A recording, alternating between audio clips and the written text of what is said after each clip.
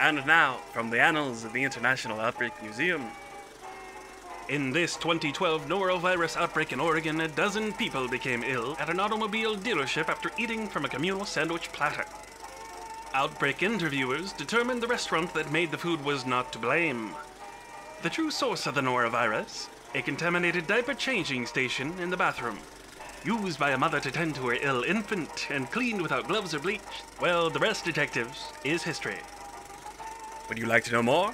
Visit us at OutbreakMuseum.com or stay tuned, detectives, for the next installment of From the Annals of the International Outbreak Museum.